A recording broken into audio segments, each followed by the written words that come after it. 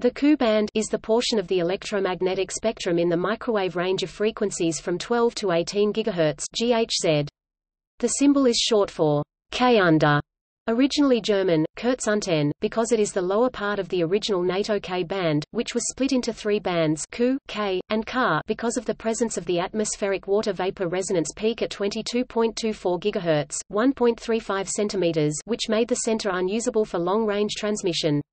In radar applications, it ranges from 12 to 18 GHz according to the formal definition of radar frequency band nomenclature in IEEE Standard 521-2002. Ku band is primarily used for satellite communications, most notably the downlink used by direct broadcast satellites to broadcast satellite television, and for specific applications such as NASA's Tracking Data Relay satellite used for both Space Shuttle and International Space Station (ISS) communications. Ku band satellites are also used for backhauls and particularly for satellite from remote locations back to a television network studio for editing and broadcasting. The band is split by the International Telecommunication Union (ITU) into multiple segments that vary by geographical region.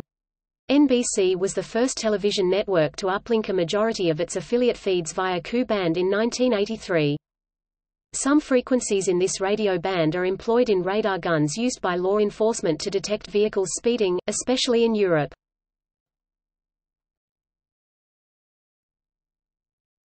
Topic: Segments and regions.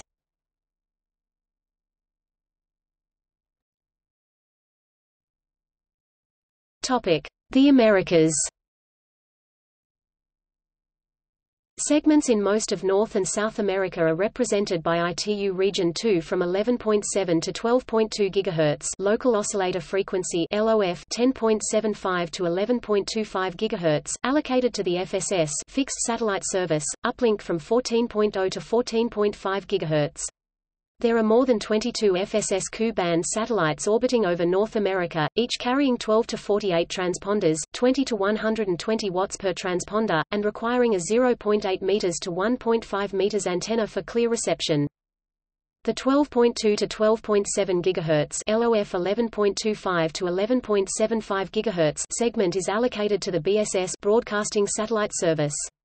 BSS DBS direct broadcast satellites normally carry 16 to 32 transponders of 27 MHz bandwidth running at 100 to 240 watts of power, allowing the use of receiver antennas as small as 18 inches (450 mm).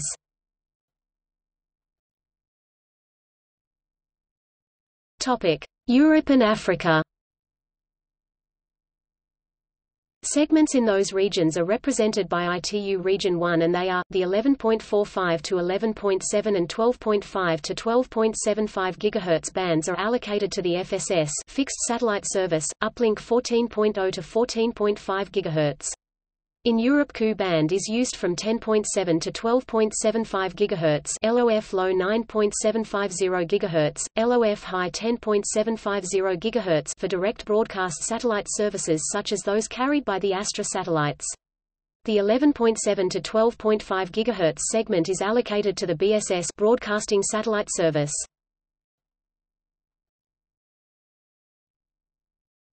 Topic: Australia. Australia is part of ITU Region 3 and the Australian regulatory environment provides a class license that covers downlinking from 11.70 GHz to 12.75 GHz and uplinking from 14.0 GHz to 14.5 GHz.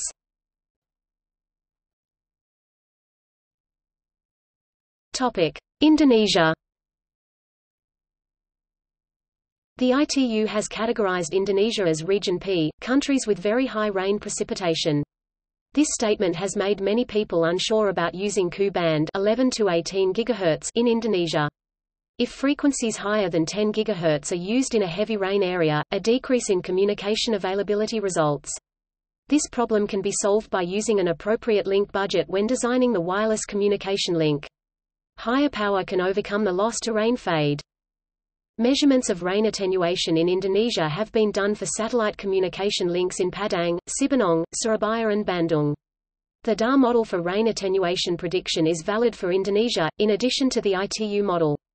The DA model has become an ITU recommendation since 2001, recommendation no ITU RP.618-7. This model can create a 99.7% available link so that Ku-band can be applied in Indonesia.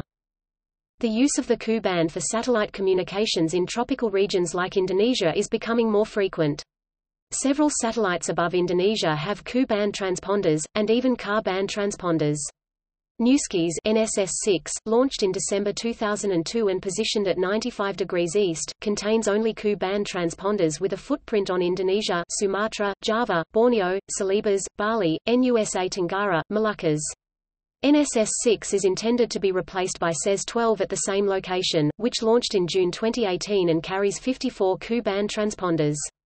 The IP Star satellite, launched in 2004, also uses Ku-band footprints. Other satellites that provides Ku-band covers Indonesia are Palapa D, MEASAT 3/3A, JCSAT 4B, AsiaSat 5, Street 2 China's R11, Korea Telecom Korea's R8, ABS 2 second half 2013, and SES 8.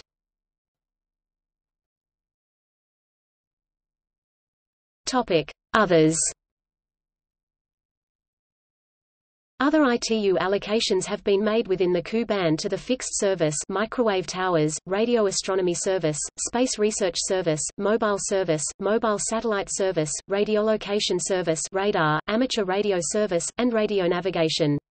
However, not all of these services are actually operating in this band and others are only minor users.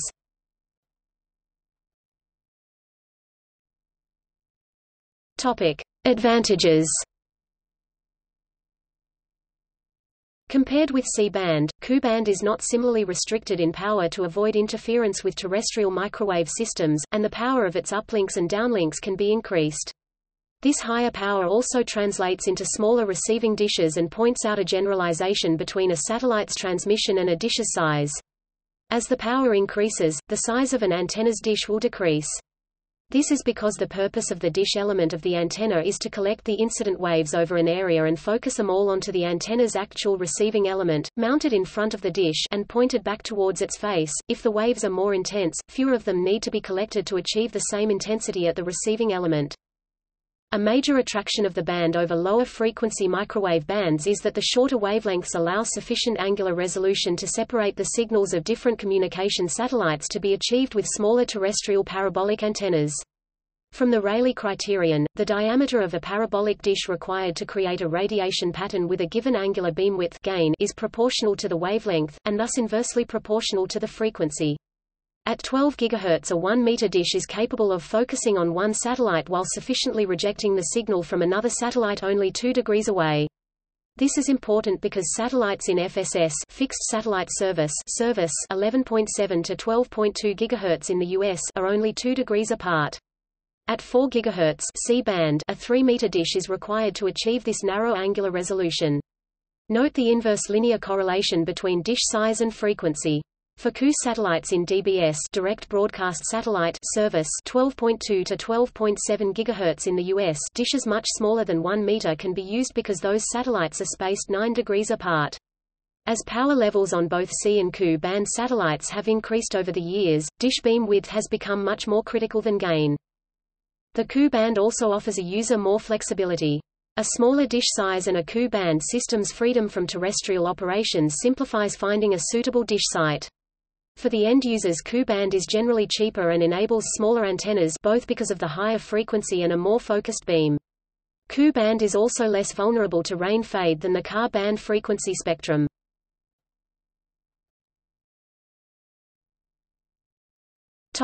Disadvantages. There are, however, some disadvantages of Ku-band system. Around 10 GHz is the absorption peak due to orientation relaxation of molecules in liquid water. Above 10 GHz, Me scattering takes over.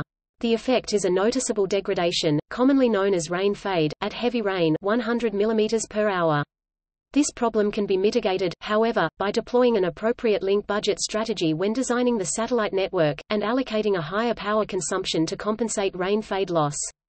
Therefore, the Ku-band satellites typically require considerably more power to transmit than the C-band satellites. A similar phenomenon, called snow fade, is not specific for the Ku-band. It is due to snow or ice accumulation on a dish significantly altering its focal point. The satellite operator's Earth station antenna does require more accurate position control when operating at Ku-band due to its much narrower focus beam compared to C-band for a dish of a given size. Position feedback accuracies are higher and the antenna may require a closed-loop control system to maintain position under wind loading of the dish surface.